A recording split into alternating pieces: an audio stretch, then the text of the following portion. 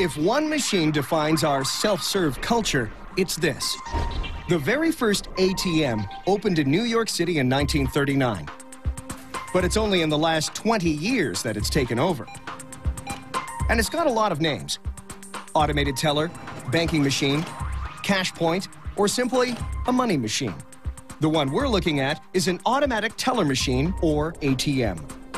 And like the bank teller humans it replaces, the ATM identifies you, knows your limits, and provides access to financial transactions. It's also pretty much impregnable. Let's see how it works. ATMs face several challenges. First, make sure you and your card are legit. Second, find your account information. Third, accurately complete the transaction you want. And finally, do it all while protecting an onboard vault that stores thousands. The machine starts by checking your credentials. This black stripe looks solid, but the ATM has two readers that see what you don't. 1 million tiny magnets, each with a positive or negative charge. A binary code. The first reader looks for a special code that confirms the card is real. The second reader grabs your account number and password to check against what you've just keyed in. Once your password is confirmed, the ATM connects to your bank's network, and it gives the machine its marching orders and remotely controls access to the onboard vault. Trays in the vault hold different denominations, with up to 1,000 bills in each. One tray is left empty for deposits. When you drop in a check or money with an envelope, it goes into a bin and is manually sorted later. Some ATMs, like this one, can take deposits without an envelope. It's able to hand count bills. This also allows the machine to refill itself. For withdrawals, vacuum-driven suction cups grab one bill at a time and feed it out through a roller system. Delivering bills one by one from the vault keeps you from getting overpaid. This machine is a very careful counter.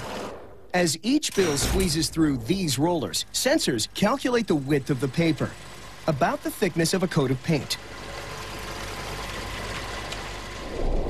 Any thicker, the machine figures that 2 or more bills are stuck together. Any thinner, the bill's worn or fake.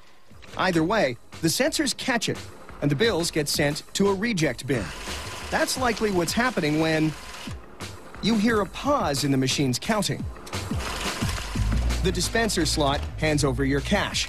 Your bank's computer records the deal and then tells the machine to return your card and give you a receipt if you want one. Safe and secure. With more than 1.5 million ATMs around the world, most of us simply take our access to cash for granted. And crooks know it. Thugs go after them with blowtorches, crowbars, and trucks. But they don't stand a chance against this machine. Built from over 100 kilograms of steel, able to withstand 22 tons of blunt force, the vault can survive assault more than long enough for police to arrive. And even if they get into the machine, the money's useless. Exploding canisters of dye ruin the cash as soon as the vault's seals are broken. There's also onboard GPS to track the geniuses who try to haul them away.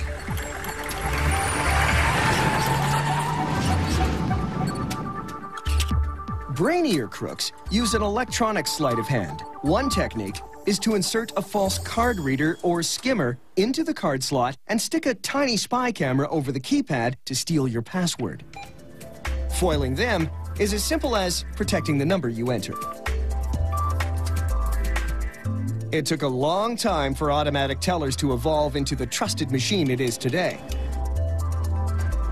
And until we stop using cash altogether, this intelligent dispenser will continue to take our orders and track them with amazing accuracy.